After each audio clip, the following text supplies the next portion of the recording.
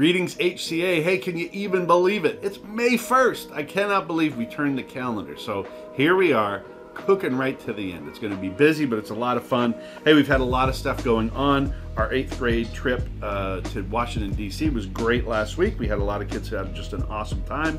Our Mary Poppins was phenomenal, off the chain, unbelievable.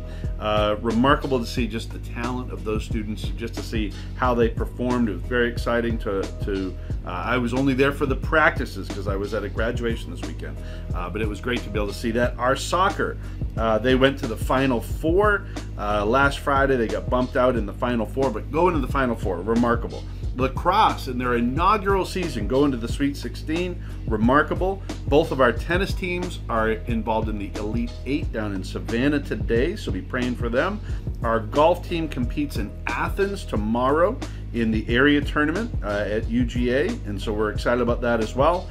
We have high school awards tonight over at Hebron Church. Our lower school has field day. We got a lot of stuff taking place. Only 3 weeks until graduation. I can't believe it. Only 1 month until the end of school. And so we know we've got a lot taking place, and we're excited about it. Always encouraging you to be there for our men's Bible study on Friday mornings. And we wrapped up season 2 of The Joy of Leadership. It'd be a great chance for you to catch up on some of those past episodes, for us to meet some of the folks around here who are telling just a great story for the Lord as well. Hey, our pastor scripture today, coming from Luke chapter 10. In this section, it's the section that is the section on the Good Samaritan. I'm going to read just the first portion of it and then the very end of it. It says this: a lawyer stood up to put Jesus to the test, and he said, "Teacher, what shall I do to inherit eternal life?" He said to him, "What is written in the law? How do you read it?" And the lawyer answered, "You shall love the Lord your God with all your heart, and with all your soul, and with all your strength, and with all your mind, and your neighbor as yourself." And Jesus said to him, "You have answered correctly. Do this, and you will live." Here the lawyer asks him this question. And it says here that he was desiring to justify himself. And he asked Jesus, "But who is my neighbor?" And then Jesus tells the story of the Good Samaritan, that there's a priest that walks by and ignores a man who is injured, and a Levite walks by and ignores a man who's injured. But the Samaritan walks by, who's frankly coming from a hated class, coming from a second-class group. The Samaritan walks by and just overwhelms this wounded man with kindness and care at entirely his own expense. Jesus asks the lawyer this question at the end of telling him this story. He says, which of these 3 do you think proved to be a neighbor to the man who fell among the robbers? And the lawyer said to him, "The one who showed mercy." Jesus said to him, "You go and do likewise." So here in 2 different sections, he says, hey, here's what it is to love the Lord. But he says, hey, go and do this. Go out and apply this.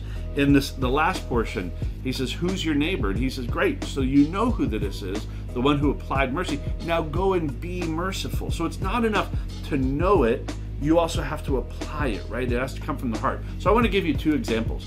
I received through our coaching staff this last week. I received 2 different emails.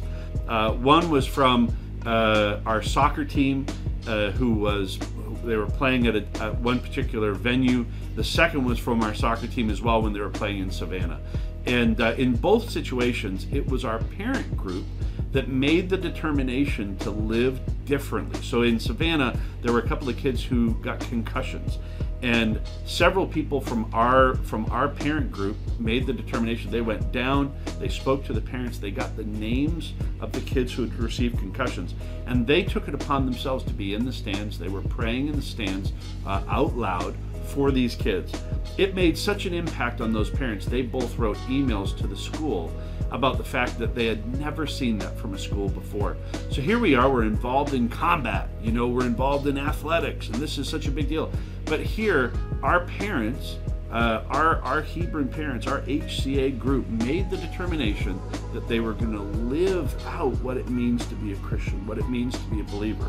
So here, who is our neighbor? Hey, it's our opponent when we're playing sports.